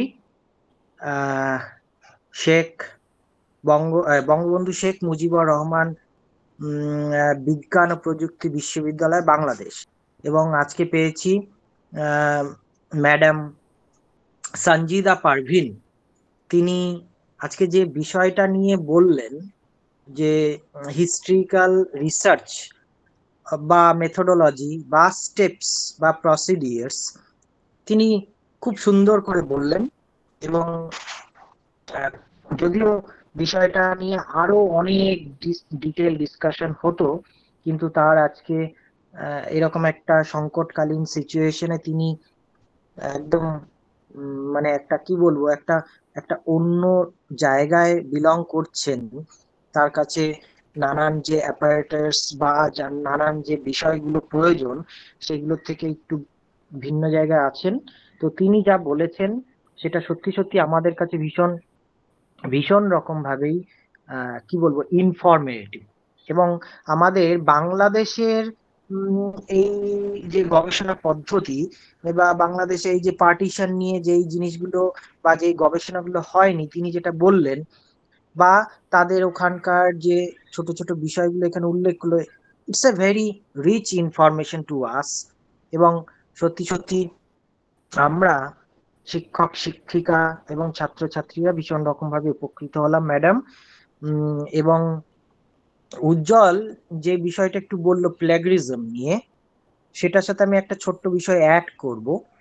সেটা হচ্ছে যেটা বললো যে কারুর কোনো একটা লেখা যেটা পাবলিশড হয়নি বা যেটা কোনোভাবে প্রকাশিত হয়নি বা কোনো ইনস্টিটিউশনের দ্বারা অ্যাফিলিয়েটেড নয়, তিনি বা তার লেখার সাথে আমার লেখা যদি মিলে যায়, it will not be treated as প্ল্যাগারাইজড। কারণ হচ্ছে আমরা যখন প্ল্যাগারিজম চেক করি সেই চেকিং এর সময় মানে আমাদের দেশে যেটা হয় উরকুন্ড সফটওয়্যার বা নানান আরো অন্যান্য যে বিষয়গুলো আছে, এই সফটওয়্যার গুলো আইডেন্টিফাই করে যে কোন লেখক লেখিকা, কোন গবেষক গবেষিকা বা কোন পত্র পত্রিকায় বিষয়টা পাবলিশড হয়েছে। এবার হুট করে কোনো একজন লেখক বা লেখিকা এসে দাবি করলে এটা আমার, অথচ এটা পাবলিশড হয়নি, it will not be treated as প্ল্যাগারাইজড বা প্ল্যাগারিজমের মধ্যে পড়বে না। এটাকে পাবলিশড হতে হবে এবং ইনস্টিটিউশনের দ্বারা কোনো বা কোনো প্রতিষ্ঠান দ্বারা অ্যাফিলিয়েটেড হতে হবে, তবে গিয়েই আমরা এই প্ল্যাগারিজমের মধ্যে এটা ফেলতে পারবো। আর থ্যাংক ইউ। ম্যাডামের ম্যাডামের আলোচনার বিষয়ে মানে আমার একটা উৎসুকতা জায়গা আছে। আমি নিজে যখন কল্যাণ ইউনিভার্সিটিতে এডুকেশন ডিপার্টমেন্টের ছাত্র ছিলাম মাস্টার ডিগ্রির সময়, তখন আমার কাজ ছিল পিওরলি হিস্ট্রিক্যাল রিসার্চ, বা আমাদের এর ক্ষেত্রে একটা গবেষণা করতে হয়, ডিসার্টেশন আমরা এখানে বলি। সেই ডিসার্টেশন ওয়ার্কটা আমি করেছিলাম, এবং সেটা ছিল সরোজিনী নাইডুর উপরে। সরোজিনী নাইডুর ভারতীয় তত্ত্ব বা ইন্ডিয়াননেস আমরা কতটা পেয়েছি, বা কতটা মানে অবদান তিনি রেখেছেন, সেই জায়গাটা দেখার ক্ষেত্রে সেটা হচ্ছে আমি যে জায়গাটা জানতে চাইবো সেটা হলো যে এই প্রাইমারি সোর্স এবং সেকেন্ডারি সোর্স, মানে আমার গবেষণার ক্ষেত্রে যেমন সরোজিনী নাইডুর সম্পর্কে রামশ্যাম যদুমধু কোনো একজন ব্যক্তি লিখেছেন, সেই লেখাটা সাথে সরোজিনী নাইডুর সম্পর্কে কোনো রকম কন্ট্রোভার্সিয়াল বা এনি কাইন্ড অফ লেখকের সম্পর্কে কোনো কন্ট্রোভার্সিয়াল বিষয় সেখানে তিনি তার বইতে উপস্থাপন করেছেন, সেটা ধরা যাক কোনো একজন রাম নামক ব্যক্তি লিখেছেন। আমার প্রশ্ন হচ্ছে আমি ওই লেখাটা এবং সরোজিনীর নাইডু বা কোনো একজন লেখক লেখিকার সাথে কি করে রিলেট করব, মানে how do I recognise it's a fact, এবং এবং এই ফ্যাক্টটা আমি আমার কাজের জন্য কতটা গ্রহণ করে সেটা আমি জাস্টিফাই করতে পারি। এবং পরে প্রমাণিত হলো, দেখা গেল রামশ্যাম যদুমধু যিনি লিখেছেন সেই লেখাটা ফলস, তাহলে আমি কেমন জায়গায় এসে দাঁড়ালাম? এইরকম একটা আম, বিষয় আমার মনের মধ্যে একটু এসেছিল আর কি। আচ্ছা, আমি কি বলবো? হ্যাঁ, প্লিজ প্লিজ ম্যাডাম, প্লিজ। আচ্ছা, এখন যদি এমনটি দাঁড়ায় যে আমি একজনকে নিয়ে কাজ করছি, বা আপনি যেমন করছিলেন বা করেছেন, আপনি কাজ করছেন, কাজ করতে গিয়ে আপনি বিভিন্ন ব্যক্তি, এখন তিনি এরকম একজন ব্যক্তিত্ব কখনোই সকলের প্রিয় হবে না। কারো না কারো অপ্রিয়ের তালিকায় তিনি থাকবেন, কারো না কারো প্রিয়র তালিকায় তিনি থাকবেন। আমি যেমন কথায় কথায় বলছিলাম যে কন্টেম্পোরারি হিস্ট্রিতে যখন রাজনৈতিক ব্যক্তির জীবন চরিত্র নিয়ে কথা কাজ হয়, তখন একটি বড় রকমের শ্রেণী রয়েছে 99% গুণকীর্তনই করে থাকে, 99% গুণকীর্তন করে। এখন আপনি এটাকে কিভাবে জাজ করবেন? একজন রিসার্চারে জাজ করতে গেলে এর পাল্টা আপনাকে একটি উৎসের বিপরীতে আরেকটি উৎস খুঁজে বের করতে হবে। আপনি যদি এই যে তার সম্পর্কে নেগেটিভ কথাটা যিনি বলেছেন একটি বই পেয়েছেন, এটা যদি এমন হয় যে আপনি অনেকগুলো বই পেয়েছেন, অনেকগুলো সোর্স থেকে পেয়েছেন, সেটা পেপার পত্রিকায় কাটিং হতে পারে তৎকালীন সময়কার, কোনো ঘটনাকে কেন্দ্র করে যদি হয়ে থাকে, কিংবা যদি হয় তার ব্যক্তিগত জীবন আচরণকে নিয়ে তিনি কিছু লিখেছেন, তাহলে সে সময়কার সরোজিনী নাইডুকে কাছ থেকে দেখেছেন এমন কেউ বেঁচে আছে কিনা তার ওরাল রেকর্ডস হতে পারে, আদারওয়াইজ তারপরের প্রজন্মের কোনো ওরাল ইন্টারভিউ হতে পারে, কিংবা আর্কাইভস বা কোনো ডকুমেন্টারি কোনো জায়গা থেকে কোনো বিকল্প কিছু পাওয়া যায় কিনা একজন রিসার্চারকে সর্বোচ্চ ট্রাই করতে হবে। এখন ধরেন আপনি যেটা বলছেন যে আপনি পেয়েছেন, কিন্তু পেয়েছেন সেটা ফলস, তাহলে আলটিমেটলি কোথায় এসে দাঁড়ালেন? এটা তো আরো সুন্দরভাবে করা যায় যে আপনি আপনার রিসার্চের একটি পার্টে, আমরা যখন লিটারেচার রিভিউ করে থাকি, আমরা তথ্য পর্যালোচনা করি, সেই জায়গাটাতে আপনি অ্যাড করতে পারেন, অথবা আপনি তার চরিত্রের বা তার অবদানের যে পার্টটা নিয়ে কাজ করছেন ওই এক্সাক্ট ওই পার্টে গিয়ে যে আপনি এই ধরনের একটি তথ্য পেয়েছেন, এটি দিয়ে একটা মানুষকে কিভাবে বিতর্কিত করা যায়, কিন্তু পাল্টা আপনি এতগুলো তথ্য পেয়েছেন যেখানে এটি সম্পূর্ণরূপে অসত্য প্রমাণিত হয়েছে, এরকম ভাবে হয়তো বা আপনি আপনার ওই প্রাপ্ত তথ্যটাও যে আপনি পেয়েছেন, অ্যান্টি লজিকটাও যে পেয়েছেন, সেটা একটা লিগালাইজ হতে পারে, এরকম হতে পারে হয়তো। Sir unmute please, unmute please. Unmute করতে হবে, হ্যাঁ। ও সরি সরি সরি, হ্যাঁ। তো থ্যাংক ইউ, আপনার অবজারভেশনটা ভীষণ হেল্পফুল, এবং এটা আমাদের মনে তো নানান রকম এরকম বিষয়গুলো নিয়ে উকিঝুঁকি মারে, তো সেই জায়গাটা থেকে একটু ক্ল্যারিফাই আমার হলো। আহ, আমি নিজে এখন ছাত্রছাত্রীদের গবেষণাগুলো করাই, সেখানে এখনো পর্যন্ত কোনো ছাত্রছাত্রী হিস্ট্রিক্যাল রিসার্চ নিয়ে এখনো পর্যন্ত তাদের ইন্টারেস্টিং এরিয়া গুলো শো করেনি। তো হিস্ট্রিক্যাল রিসার্চের ক্ষেত্রে এই জায়গাটা ভীষণই সেন্সিটিভ একটা গ্রাউন্ড, এবং মানে আমার নিজের মাস্টার ডিগ্রি ছিল হিস্ট্রিক্যাল, কিন্তু এখন আমি ছাত্রছাত্রীদের পিএইচডি স্কলার হিসেবে তাদেরকে করাচ্ছি ডেসক্রিপটিভ। কিন্তু কোনোভাবেই যদি কোনো ছাত্রছাত্রী হিস্ট্রিক্যাল রিসার্চ নিয়ে উপনীত হয়, তখন আমি ভাবি যে আমি কি করব। মানে আমি কোনো ছাত্রছাত্রীকে হিস্ট্রিক্যাল রিসার্চের বিষয়ে উৎসাহ দিতে পারবো নাকি পারবো না। কারণ আমার এই বিষয়ে, হিস্ট্রিক্যাল রিসার্চের বিষয়ে এক্সপার্টিসটা অনেক কম। কারণ আমার নিজের পিএইচডি থিসিসটাই বা আমি নিজের পিএইচডি গবেষণাটা ছিল ডেসক্রিপটিভ। তো আমি ন্যাচারালি ছাত্রছাত্রীদের উৎসাহ করছি ডেসক্রিপটিভ রিসার্চ করানোর দিক থেকে। এটা আমি অ্যাজ এ রিসার্চার হিসাবে ঠিক কাজ করছি না, আমি সেলফ অ্যানালিসিস করছি। কিন্তু প্রশ্নটা হচ্ছে, আমি নিজেও তো হিস্ট্রিক্যাল রিসার্চ সম্পর্কে জানি কম। তাহলে এই জায়গাটা আমি কি করে জাস্টিফাই বা কি করে কাটিয়ে উঠতে পারি যে হিস্ট্রিক্যাল রিসার্চের করানোর দিক থেকে ছাত্রছাত্রীদের উৎসাহ দেওয়াটা? যদি কোনো একটু হেল্প এই বিষয়ে একটু করেন তো আর কি। আপনি আপনার নিজের ডিগ্রি আছে অলরেডি, আপনি শিক্ষকতা করছেন, আপনি ডিগ্রি দিচ্ছেন। আপনি তো নিজেই বুঝতে পারছেন যে আপনি নিজে বলছেন, আই ফিল, আমার মনে হচ্ছে আপনি বিষয়টা সম্পর্কে যথেষ্ট জানেন।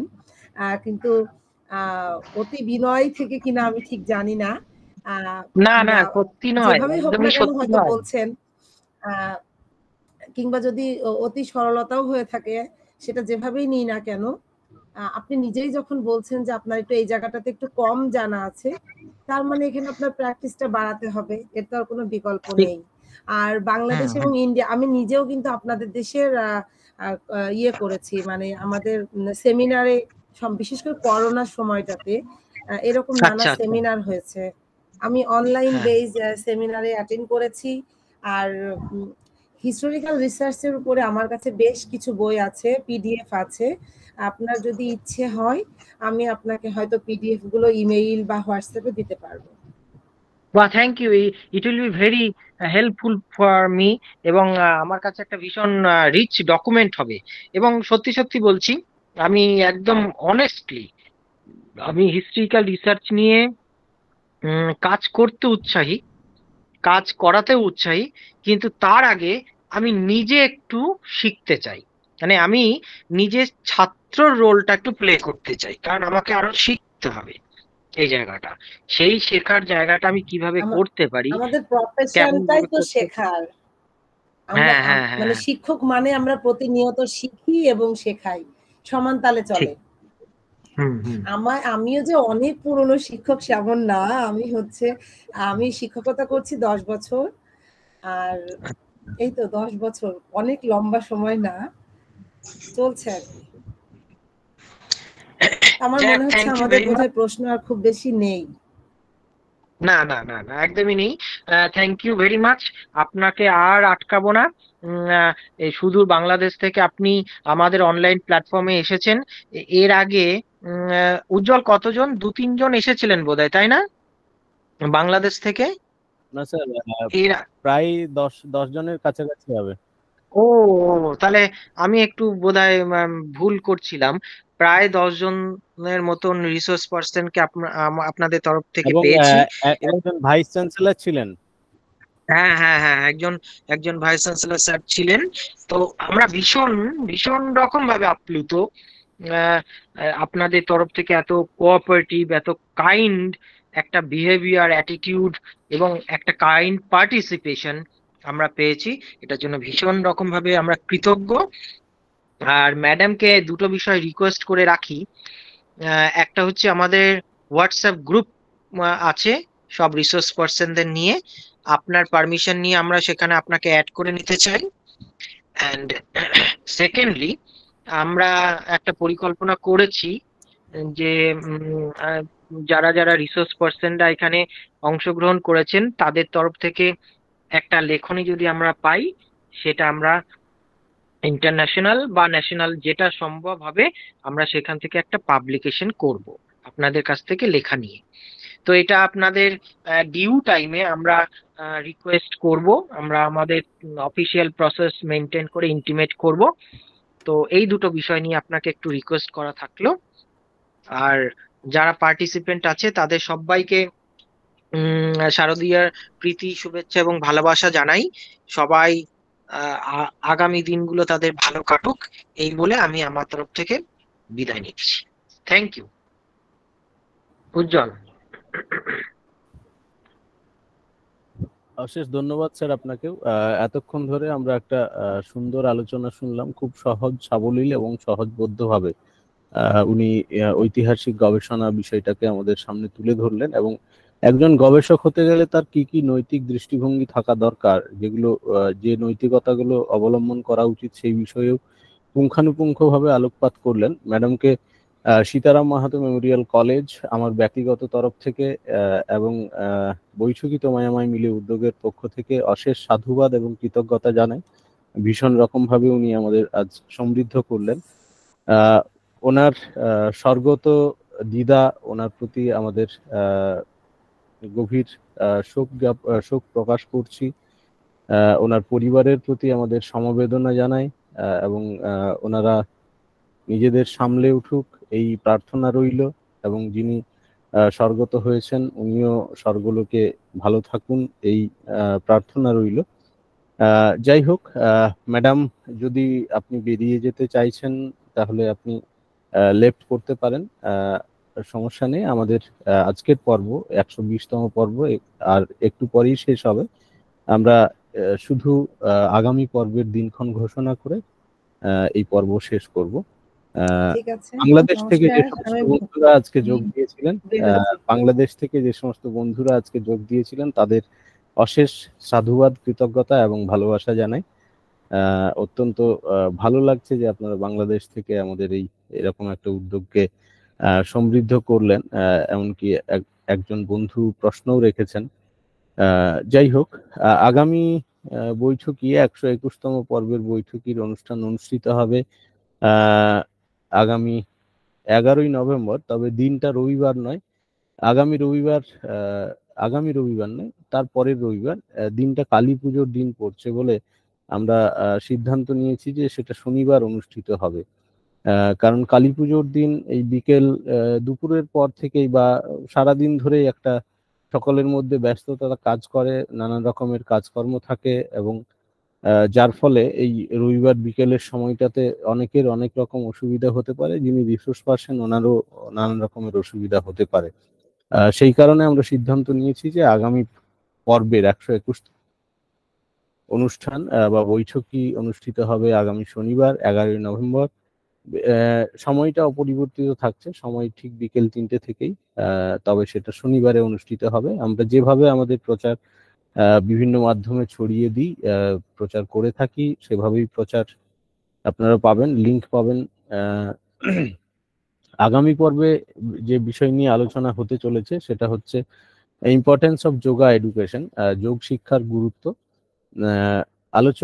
আলোচকের ভূমিকায় থাকছেন পুরুলিয়া জেলারই সিধু কানু বিরসা বিশ্ববিদ্যালয়ের অন্তর্গত বান্দোয়ান মহাবিদ্যালয়ের শিক্ষা বিভাগীয় প্রধান মাননীয়া জয়শ্রী টুডু মহোদয়া।